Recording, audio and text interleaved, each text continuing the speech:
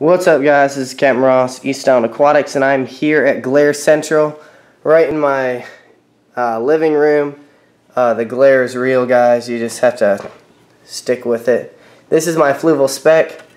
Definitely one of my favorite tanks, and I've changed the scape a little bit to accommodate for all the moss. I've got a mixture of Java moss, peacock moss, Christmas moss, and maybe a couple strands of Pelia. I don't think there's any left. But anyway, there's a lot of moss in here, so let's get right on to it. Like I said, the glare is real. It's not good. So what I did a while ago is I put a really nice fat female in here, like 3 or 4 months ago. And I had no male present in this tank. I wanted to see how long she can hold the fertilize, like she can keep her eggs fertilized and repeatedly giving fry. She's on her 3rd batch right now. And she's starting to lose some weight, but she's gotten a lot bigger, like lengthwise. Definitely grown, but let's get right into the fry. One of the batch of fry I moved to my brother's tank, which I'll have a video out. I have a video out right now. Either that or if I'll post it later. Who knows? I always post these in a random order when I never know what's out. So yeah, lots of fry in here. Smaller fry. The bigger fry moved up there. And then lots of ram's horn snails I was raising earlier.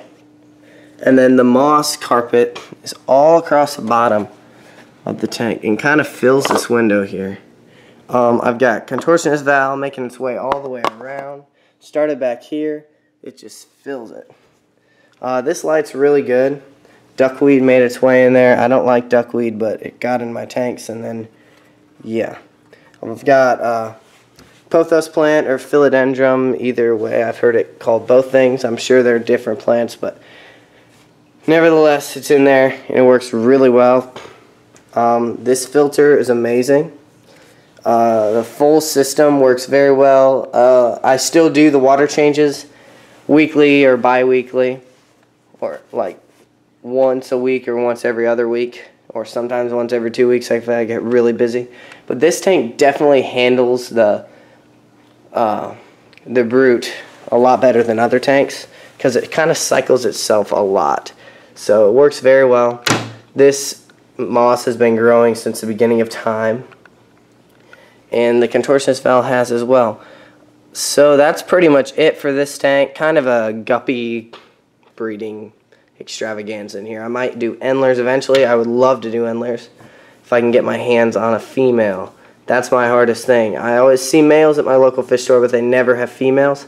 I might get some panda guppies from Fort Wayne Fishtanks. He was thinking of selling me some or giving me some or something. So if I can do that, I'll definitely do pandas in here. So yeah, thanks guys for watching. Let me know what you think. Like, comment, subscribe. Captain Ross out.